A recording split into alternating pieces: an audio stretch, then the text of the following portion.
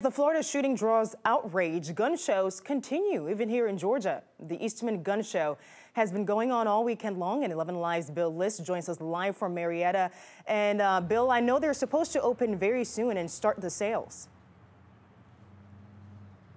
They're going to be opening at about 10 o'clock this morning, Faith. And you know, very popular in Georgia are gun shows and boat shows, but now equally popular here, and the auto shows, of course, too. But these gun shows have become very popular in Georgia. This one's going up here in Marietta. And what makes them so popular, too, is the liberal laws in Georgia, which allow people to come in, buy these guns, and literally walk out with them. But a most important part of the whole thing are the background checks. We spoke to a number of dealers here as they were coming in because the show doesn't open until 10 o'clock. None of them would go on camera, but they all stressed about the background checks. Now, this is not the only show that's going on in Georgia right now. If you take a look at this chart that we have that's rolling down right now, you'll see that there are several of them going on all over the state of Georgia. They'll be going on through the spring, into the summer, into the fall.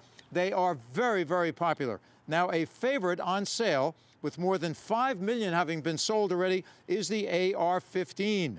Now, this one was modified for civilian use, originally a military weapon. It's not an automatic weapon, but it does have magazines that can hold up to 30 rounds of ammunition.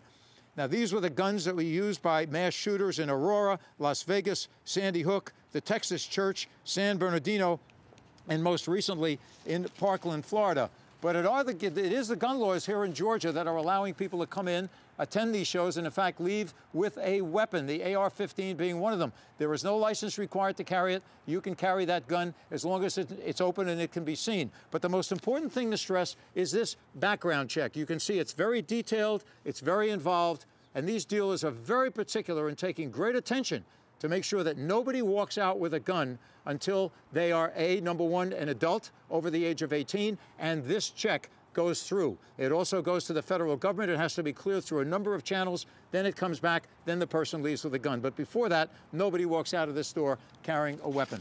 Wow. This show starts in about 15 minutes. It'll continue on until 4 o'clock this afternoon. Reporting live from Marietta, Bill Liss, 11 Alive News. And of course, that background check Bill was just talking about part of the larger debate about gun control in this country. Of course, I'm thinking as people head out there, it will be part of the conversation there as well on what to do.